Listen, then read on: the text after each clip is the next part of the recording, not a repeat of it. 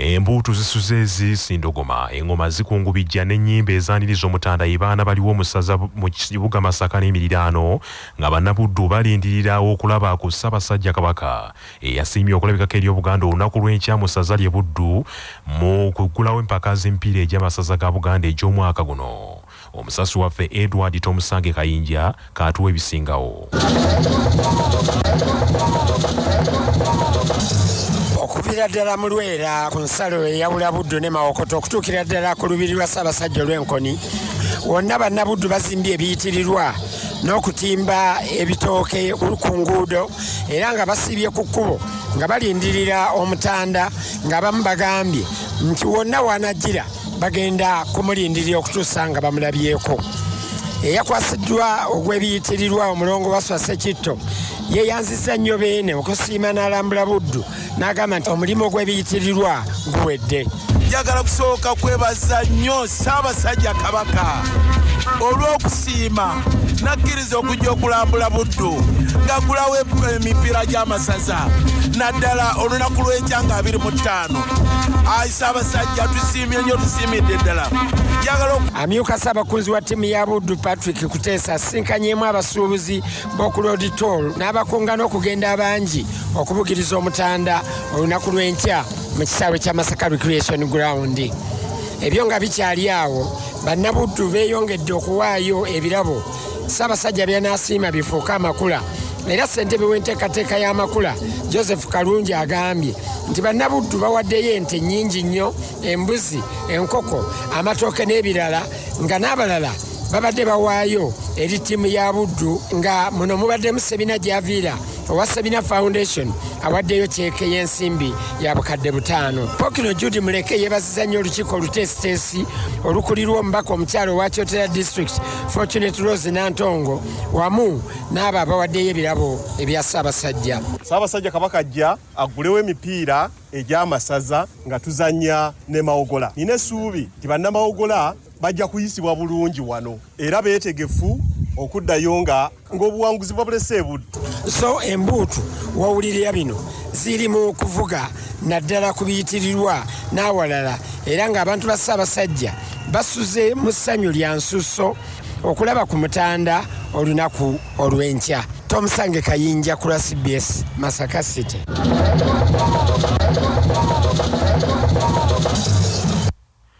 Olukuŋŋaana ttabamiruka olw'amawanga agali mu luso olumu ne Bungereza olwakyuka mu lutandise mu butongole ku muliraano mu nsi eya Rwanda.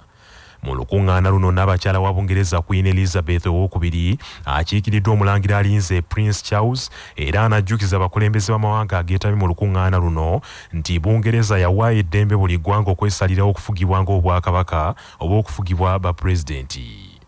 I want to say clearly that each member's constitutional arrangement as republic or monarchy is purely a matter for each member country to decide. The benefit of long life brings me the experience that arrangements such as these can change calmly and without rancor. But as I said in Barbados last November, we should never forget the things which do not change.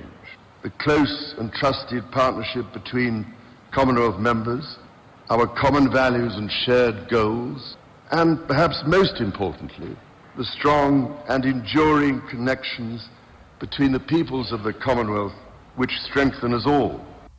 Omulangira Charles oweweeruza era afalaasida amawanga 54 aga Namukago okufaayo ennyo okutegekera emijiji egirijja mu maaso naddala omuwendo omunene ogw'abavubuka.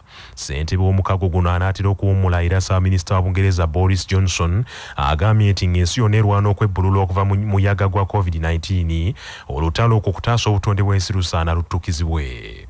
Boris Johnson agambye nti ensinga bwe yagoyebwa ekirwadde kya COVID-19 ekyakosa buli muntu enkyukakyuka mu mbeera y'obudde nayo bw'egenda okukosa buli muntu mu kiseera ekijja mu maaso. The pandemic posed a common threat to all humanity, and the same is true of catastrophic climate change. No one understands this better than our Commonwealth friends in the Caribbean, the Pacific and the Indian Ocean, who can see the incoming tide surging ever higher up their beaches, threatening to inundate their villages and towns, and in time, the entire landmass of some island state. For them, the baleful effects of climate change aren't vague or theoretical, but already happening before their eyes. Omukulembeze wa Rwanda era kabakyaza President Paul Kagame Rutagambwa naye essira litadde nnyo ku nkyukakyuka mu mbeera y'obudde n'asaba abakulembeze banne bakomye okutunulanga obutunuzi ng'ensi eno esaanawo. Our special strength is to bring issues into focus that might otherwise be overlooked. For instance, the way that climate change puts the very existence of small islands and developing states into jeopardy, or the possibility to transcend size and geography by leveraging new technologies to create high-quality global jobs for our youth right at home. We are united by a shared language. Ensonga endala ezisuubira okubaganyizibwako ebirowoozo mu lukuŋŋaana luno mulimu ensonga ey'okulwanyisa enjala esensedde amawanga, olutalo olw'e Ukraine, obutali butebenkevu obweyongera n'ensonga ey'eddembe ly'obuntu. Omukago gwa Bulaaya ogwa European Union gutendereza nnyo Ssaabasajja Kabaka ne gavumenti y'olw'enteekateeka ennungamu ey'okutumbula enkulaakulana mu bantu be, okulwanirira eddembe ly'obuntu, okutumbula ebyenjigiriza eby'obulamu, obuwangwa n'ennono. Mu nsisinkano ey'enjawulo ebadde ku mbuga y'Obwakabaka enkulu Mbulanga Emmengo ne Kamalabyonna Charles Peter Mayiga, omukago gwa Bulaaya gulina ensonga 8 zigunokoddeyo ezikubaganyiziddwako ebirowoozo era nga zino ze zigenda okutwala Uganda n'Obwakabaka mu maaso. Akulembedde ababaka b'omukago gwa Bulaaya Attilio Pacifist agambye nti ebiteeseddwako byonna baakufuba nnyo okubissa mu nkola, kyokka n'ategeeza nti omukago gwa Bulaaya tegutunuulira nnyo ebibiina byabufuzi byokka wabula okuzuula ebitawaanya abantu ab'engeri zonna. I wanted really to thank you, Katikiro, for the opportunity you have given us today, and through you to convey our highest regards to the Kabaka. I know you will inform me about the discussion we have had today. It is the first of its kind, and we got confirmation that it is so important for us to humbly try to get an understanding of the reality of this country, of its challenges, of its opportunities, of the future that the leaders want to build for the country, to engage everyone, to engage absolutely crucial institutions, kingdoms who represent the history, the present and the future of the country, who represent millions of people, political parties as well. Ambassador Attilio ayogedde ku bwetaavu bw'okuddaabiriza obutonde bw'okutaakiriza obutonde bw'ensi, okulwanyisa enjala eyinza okuva ku kutyoboola obutonde mu mbeera ng'omuwendo gw'abantu gweyongera buli lukya. Kamalabyonna wa Buganda Charles Peter Mayiga amenye ensonga ez'enkizo ezikubiddwamu ttooki mu nsisinkano eno n'agamba nti zisaanye zikolebweko mu bwangu ddala ku lw'enkulaakulana ya Buganda ne Uganda ey'awamu. Twogedde ku nsonga nga 8 esooka, ensonga y'omwana omuwala okufuna embuto. Abaana abawala baafuna nnyo embuto mu biseera byalumye mama ggwe mu muggalo. Obwakabaka n'ababaka bano abavudde mu mawanga g'e Bulaaya tulowooza nti abaana abo baleme kummimwa mukisa kumaliriza misomo gyabwe. Kikulu nnyo kubanga omwana omuwala okuzaala ng'akyali muto kyakabi, ate bw'atasoma awo guba gujja bagidde. Ekyokubiri twogedde ku byenjigiriza. Twafiirwa emyaka 2 nga musomero maggale, nandibadde mu nsezi twetolodde bo baggulawo mangu okutusooka. Tuwagira ekyokwanguya abaana okubasussa ebibiina tusobole okuliirira emyaka egy'ebiri gye twafiirwa kubanga abaana bwe batasoma kiba kyabulabe eri ennyo eggwanga. Twogedde ku byenfuna n'engeri omuggalo gye gwabikosaamu. Mu kaseera kano we twogerera ssente yaffe enaabuuse nnyo, naye kyokka ne mu nsi endala zonna i Bulaaya ne mu Amerika nawa ensimbi zinaabuuse kubanga Lubima Mawuggwe yalemesa emirimu okutambula. Mu nsonga endala ezikubiddwamu ttooki mulimu n'okulwanirira eddembe ly'obuntu erityoba olw'entakera, abantu okugobaganyizibwa ku ttaka buli lunaku nga kino kikolebwa mu bulagajjavu mu bakwasa amateeka ne mu kkooti. Twogedde ku by'okugema Lubima Mawuggwe. Ntukkanya nabo nti abantu bonna ab'emyaka 18 okweyongerayo bagende bagemebwe kubanga bannassaayansi batubuulidde nti eddagala erigema Lubima Mawuggwe teririimu butwa. Naffe tubaye tukibagamba bulijjo ne Kabaka baamugema ne Nabagereka naffe ffenna. Naye ku ky'abaana abato abazadde be basalawo oba baagala abaana baabwe babageme oba tebabagema. N'olwekyo tetuwagira kyakugema mu ngeri ya buwaze abaana abatanneetuuka nga bazadde baabwe tebakkiriza. Twogedde ku nsonga z'ettaka ne tubagamba nti waliwo ebisoomoozo bya mirundi 6 okutereeza ofiisi z'eby'ettaka, okutereeza poliisi esobole okunoonyereza ku misango gy'ettaka. Ekyokusatu okulaba nga kkooti emisango gy'ettaka zigiramula mu mangu. era ntubanyonnyola ebya mayiro engeri gye byatandikamu era ntulowooza nti tebirina buzibu bwonna mu Uganda. Twogedde ku ky'abantu okuzaala ennyo mu Uganda, ffe tulowooza nti obwavu bwe buleetera abantu okuzaala kuba omuntu atalina byakola aba n'obudde bungi obuzaala. Awo nno tubagambye tukolagane nabo tulabe engeri gye tuyamba abantu okwongera ku nnyingiza zaabwe. Omuntu akeera okulima emmwanyi akeera okulunda taba nnyo na biseera byakuzaala baana, naye omuntu akeera nga talina byakola bangi kuba banywa omwenge, kiva mu kunywa omwenge ogwo kuzaala baana bayitiridde ate batasobola kulabirira. Omumbuga ategeezezza nti Uganda yolekedde akaseera akazibu ennyo olw'omujjuzo gw'abantu okuva ku kuzaala ennyo kyokka nga bagobaganyizibwa ku ttaka, n'asaba omukago gwa Bulaaya okwasizaako Uganda efune enteekateeka esaanidde ey'okuteekerateekera abantu baayo ab'emirembe egirijja. Manya obuvuna obuddo obw'eddembe lyo tonyigirizibwa. Ddembe lyo ery'obwebange. Ddembe lyo akutusibako Nana Herbal Mouthwash okukuuma akamwa ko nga kayonjo. Senyesa Nana Herbal Mouthwash ozize amannyo okulwala, okunyenyeera n'okuvaamu olusaayi-saayi. Nana tumukomezaawo mu ccupa empya enyigiddwamu ekigambo Nana wansi ne mu mbiriizi. Kakasa nti oyo alambiddwa bw'atyo gwe bakuguza asangibwa mu famasi ne supamaketi zonna. Yawandiisibwa National Drug Authority nga bali wamu ne Sahara mu Choose Mix akanzaali akazitoya envaazo ne zifuna obuwoomi obusukulumu. Saako Sahara tangawizi tea amajani agawa chai weddekende naye n'afuna obuwoomi obutagambika. Byakakasibwa UNBS nga biri mu maduuka gonna.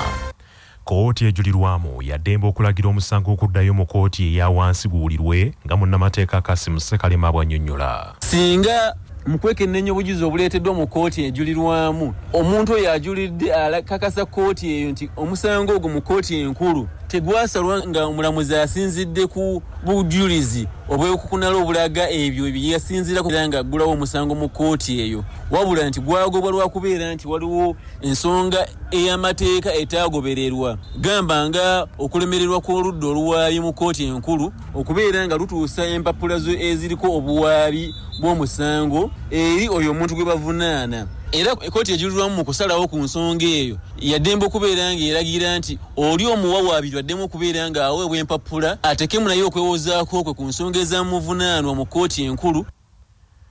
Poliisi yakatta abantu 2 n'abalala 24 bakwatiddwa mu bikwekweto ebikoleddwa poliisi enoonyereza ku buzzi bw'emisango mu Kampala nga kigambibwa nti babadde banyazi abakuŋŋaanya ensimbi ez'okuvujirira obutujju bwa ADF. Fred Enanga ayogerera poliisi ya Uganda agambye nti omu ku battibwa ye Farouk Tomusange abadde yeeyita Juma Oti ng'ono yabadde akulira akabinja ak'abanyazi akaanyeka n'ensimbi obukadde 3 ku munaasi wa Somalia okumpi ne Equatorial Mall omwezi oguwedde. Poliisi erumiriza nti akabinja kano ke kamu ke kaalumba n'omulamuzi Gladys Kamasanyu ng'ennaku z'omwezi 17 Julayi w'omwaka oguwedde ku ssomero lya Green Hill Academy era ke kaanyaga n'ensimbi obukadde 4 okuva ku mu China Li Yingtang ku Nkuruma Road gye buvuddeko. Enanga ategeezezza nti Tomusange amasasi bagamukubira mu kyeyagalira ezooni emakindye nga 5 omwezi guno bwe yali alwana okutoloka abombe. Omulala eyattibwa ye Mugalu Ibra ng'ono yeri yeeyita Nakwero amasasi bagamukubira ku luguudo Apollo Kagwa e Kampala mukadde bwe yali atetenkanya okunyaga ensimbi obukadde 15 okuva ku munaasi wa Kenya Gita wa Abdallah. Ebiwandiiko bya poliisi biraga nti Mugalu Ibra yali tabbye bantu aweweeta mpisi kundi waliwo ne dola 15,000 n'obukadde 20 ze yanyaga ku Muchina KQ Fang Mali wamu n'endala dola 800 ziyabbira mu bitundu by'ewa Bakuli, endala dola 300 yazibba mu bitundu by'e Kasubi ate endala dola 1,000 yazibba ku bannaasi ba South Sudan 3. Fred Enanga ategeezezza nti abanyazi bano babadde n'eggwiiso okubagwira basooka kumanya ntambula zaabwe ne babala n'ennaku ze batambula n'ensimbi. Okusinziira ku Enanga, abakwate beewaddeko obujulizi nti mu bunyazi obwo babadde nga bakuŋŋaanya ensimbi ze baweereza okuyambako abayekera ba ADF okutegeka ennumba zaabwe ku muliraano e Congo ne mu Uganda. Mu bakwatira mwe muli Musa Mubiru ne Isma Cheyune, Enanga balumiriza nti baatendekebwa n'ebyekijaasi mu bitundu by'e Kawempettula. Babadde beewandiisa mu ADF ate nga bagondera ebiragiro n'ebigendererwa ebya ADF mu kubabuuza 45 baalaze nti bwe bazze beenyigira mu bikolwa ebya kkondo oba okubba sente naddala ku basuubuzi nga sente ezo zibayamba okutambuza emirimu gya ADF mu ggwanga. Kozzi n'okulabirira famire z'abo abalwanyi wansi wa ADF abamu abaafa bamulekwa ne bannamwandu famire z'abayekera ba ADF. Bano ababiri batendekebwa mu bikolwa ebyokulwanyisa emmundu ne bajja batendekebwa mu bikodyo obw'okulwanyisa nga bakozesa emikono n'ebigere mu kitundu ekya Kawempe-Ttula yeyo gye batendekera Ajode Musa Kabanda bangi gwe bazibamanyi nga musomesa ne Mwebe abaakwatibwa ebbanga eritali lya wala nnyo mu kitundu ekyeruweero. Fred Enangera ategeezezza nti bambega ba poliisi amatu bakyagamalidde ku ttaka okufuuza buli muntu ateeberezebwa okuba n'akakwate ku batujju ba ADF. Be bali emabega w'okunyaga omulamuzi Gladys Kamasanyu ku Green Hill ennaku z'omwezi nga 17 mwezi ogw'omusanvu 2021 ate be banyaga miliyoni 4 ku musuubuzi omuchina gwe bayita Lee. Omuwandiisi wa kkooti enkulu y'ebyettaka Mariam Ayo ayimirizza okusengula abantu ku ttaka eriwerako yiika 2 erisangibwa Luzira okubadde kugenda mu maaso. Okusika omuguwa ku ttaka lino okuli wakati w'abamu ku baana b'omugenzi ategerekeseko erya Jaberi wamu n'abatuuze balina ebibanja ku ttaka eryo. Abatuuze ku ttaka lino babadde balumiriza abaana b'omugenzi okubasengula nga beeyambisa ab'ebyokwerinda ne baakanyama nga bamenya ennyumba zaabwe era nga kiviiriddeko n'abamu okuddukira mu kkooti y'ebyettaka wamu n'okufuna obwenkanya n'okulwana okufuna obwenkanya. Omuwandiisi wa kkooti enkulu y'ebyettaka Mariam Ayo olwaleero alambudde ettaka lino eririko enkaayana okwongera okukuŋŋaanya obujulizi obuneeyambisibwa mu kusala omusango guno wano wansinzidde n'ayimiriza ababadde bamenya ennyumba z'abantu okutuusa nga omusango guno ogwatwalibwa mu kkooti gusonjoddwa. Abatuuze basanyukidde nnyo ekiragiro ekyo ne bategeeza nti babadde basula ku tebuukye. Nze nsanyuse nnyo kubanga ekyo kye kimbadde ku mutima gwange. Nga bw'ondaba nkaddiye maaso gaaziba kati ŋŋendawa siina gye ndaga. Bwe batyo bavubuka b'amaanyi beewulira mwe nannyini ttaka. Enjaga ne banywa ne bagituleetera ne baagala n'okututemula bwe batyo. Ne baleeta amafuta petroli ebidomola ne baleeta ennyondo ne baleeta ensuulu byonna basuuza ne bagenda ne bakomawo ne bamenya ennyumba ya neiba waffeera kati eyo mugenda okugibasuuza ne bakuba amasasi ne badduka babeerawo nga batutiisa buli ssaawa buli ddakiika tujja bakuba. Bannamateeka b'oludda olulumirizibwa okumenya ennyumba z'abatuuze wamu n'okubatuusaako obulabe basambaza eky'abantu baabwe okwenyigira mu kumenya ennyumba z'abantu bano. Sinzero yawa abantu abajja ekiro ne babalumba. Olereza abantu babiri ntegeerekese. Bwe mubalaba nga bazze nga bazze mbakkiriza mu bakwate. Amateeka weegali gajja tulamula. Omubaka w'ekitundu ekyo mu Paalamenti Engineer Ronald Balimwezo ng'ali wamu ne munnamateeka w'abatuuze Kagolo Robert basabye abatuuze okuwa poliisi amawulire ku muntu yenna anaasangibwa nga amenya ennyumba z'abatuuze. Ttaka eryo nga bannannyini bibanja bamanyikiddwa mu mateeka ne kitaabwe yabalekawo kitaawo abo baagala okutunda kaakati ekyo bakimenye mateeka. Ne poliisi tefuddeyo kulaba nti etaakiriza embeera egenda mu maaso kubanga bajja ne bamenya ennyumba z'abantu ekiro ku ssaawa 8 ne bajja n'amafuta ne bajja ne petro ne bajja n'enkumu ne bamenya kiro nga n'abantu mwebali. Ekyo nno nze kibadde kisinga okuneeraliikiriza naye olw'okuba nti omulamuzi atuuse olunaku olwaleero n'ajja n'agamba status quo esigale embeera esigale nga bweri kaakati era nkakasa nti bagenda kufuna ku butuuliro. Amawulire g'ebyemizannyo mu mawulire gaffe agaca basafama gakutuusibwako modernity amajaani agalimu eddekende omuli aga kisubi tangawizi ne vanira. Wanywedde kacaayi ka modernity akawoomu gasange mu maduuka ne supamaketi zonna. Modernity your best choice. Ttiimu y'eggwanga ey'omupiira ogw'ebigere oguzannyibwa mu musenyu ya Uganda Sand Cranes akalulu kagisudde ku Comoros mu mpaka za AFCON Beach Soccer Qualifiers ez'omwaka guno. Obululu bw'empaka zino bukwatiddwa mu kibuga Maputo ekya Mozambique. Omupiira ogusooka gugenda kuzannyibwa wakati wanga 22 nenga 24 mwezi ogw'omusanvu e Comoros ate okuddiŋŋana kubeewo wakati wanga 5 nenga 7 August wano e Uganda.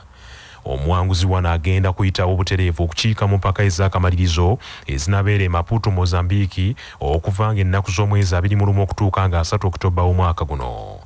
Ebyo nga biri bityo ttiimu y'essaza Butambala ekubye bulemeezi goolo 2-1 mu mupiira ogw'omukwano oguzannyiddwa mu kisaawe eky'Ekasana Luweero nga ttiimu zonna zeetekerateekera empaka z'amasaza z'omwaka guno Ssaabasajja ze yasiimye okutongoza olunaku lw'enkya mu ssaza Buddu. kaakano Butambala egenda kuzzaako okutongoza ttiimu eno eri bannabutambala ku Sande eno nga 26 ku kisaawe ky'essomero lya Kibibi Secondary School. Ku lunaku olwo era Butambala egenda kuzannyamu omupiira ogw'omukwano ne ttiimu y'essaza Ssingo. Amawulire okuva ebweru w'eggwanga gakutuusibwako amabaati amawangaazi aga Dumzas Iron Sheets agalabisa obulungi ebizimbe ebya buli kika kwe gateereddwa gakolebwa Uganda Bati. Ab'ebyokwerinda mu nsi ya Nigeria batuuse ku buwanguzi obw'amaanyi bakutte abantu abateeberezebwa okuba abatujju abaazinda ekereziya katolika mu bitundu eby'obukiikakkono obw'obugwanjuba bw'eggwanga eryo ne batirimbula abantu 40 abali munda mu ekereziya. Ab'obuyinza bategeezezza nti abazigu bano bakwatiddwa bakuumibwa byakwerinda nga n'ebibakwatako kaakano bikyakuumibwa nga byakyama. Ku ntandikwa y'omwezi guno abazigu ab'emmundu bazinda kereziya ya St. Francis Catholic Church mu kitundu eky'Owomusaza Ondo ne basasira amasasi mu baali munda mu kereziya okakana nga abantu 40 battiddwa. Poliisi etegeezezza nti mu kikwekweto ekikoleddwa bazudde emmotoka eyatambuza abazigu bano wamu n'ebyokulwanyisa bye baakozesa naye nga byonna bikyakuumibwa nga byakyama nnyo. Agavudde mu kunoonyereza wano ku Kyabasafamma gaagano.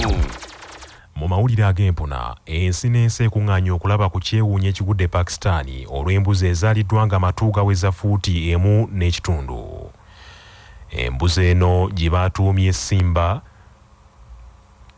esuliridde okuteekebwa mu kitabo ky'ensi yonna eky'ebyafaayo Guinness Book of World Records kubanga newankubadde ekikamu eva kya Nubian ekirina amatu amawanvu ageno gaasussa obw'omulamuzi. Nnyini mbuzi eno Muhammad Hassan Narejo agambye nti embuzi eno obuzibu bwayo tesobola kutambula kubanga tenafuna maanyi kuwanirira amatu gaayo. Bannaffe amawulire ag'essaawa eno kangamalirize mu bufunze. Embuutu zisuze ezisindogoma engoma zikungubijja n'ennyimba ezaaniriza omutanda mu ssaza Buddu ye baana baliwo mu kibuga Masaka n'emiriraano ng'abaali balindirira Ssaabasajja Kabaka eyasiimye okulabikako eri Obuganda olunaku lw'enkya mu ssaza Buddu ng'aggulawo empaka z'omupiira ez'amasaza ga Buganda ez'omwaka guno. Olukuŋŋaana ttawamiruka olw'amawanga agali mu luso olumu ne Bungereza olwa Kyogamu lutandise mu butongole ku muliraano mu nsi eya Rwanda. Omukago gwa Bulaaya ogwa European Union gweyanziza Ssaabasajja Kabaka ne gavumenti y'olw'enteekateeka ennungamu ey'okutumbula enkulaakulana mu bantu be okulwanirira eddembe ly'obuntu